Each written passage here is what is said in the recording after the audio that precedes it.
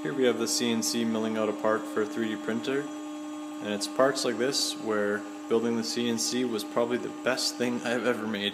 This is quite complicated to cut by hand, very simple to cut by CNC.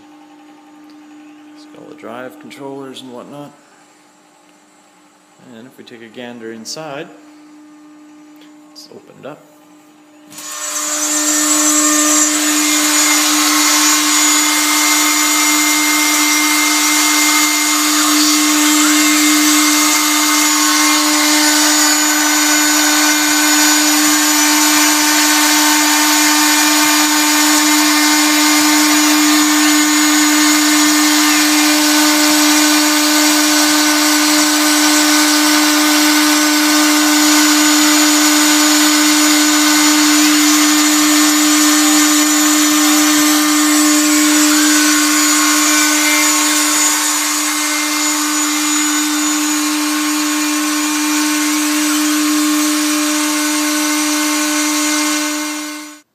Alright, here's the piece right off the right out of the CNC.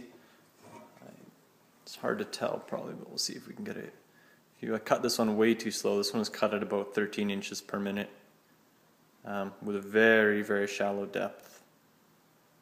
I can't remember what I was cutting at. Actually, I was cutting in millimeters per minute, so I was at about 350 millimeters per minute, and I was taking a depth of cut of about 0.3 millimeters, which is way too small, but I had stuff to do it here anyway, so I didn't mind waiting the other the half hour, whatever this took to mill. So I don't ever cut all the way through. This is probably cut just within a few thou to punching through, and then after I just score it with a knife and it comes right out. This one you can just poke through with your fingernail. It's so thin, it's just like aluminum foil, so it holds the work down really well, and I don't have to use tabs that way.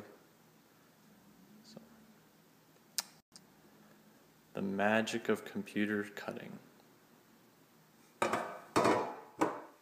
Alright, here's our final product after all the sanding. You can still see some tarnish and oxidization on the aluminum. That's just because I just sanded it to get the burrs off. I didn't go for any nice, super high quality finishing sanding job, but it looks cool. I kind of like the half sanded, rugged look to it. So, should work real well.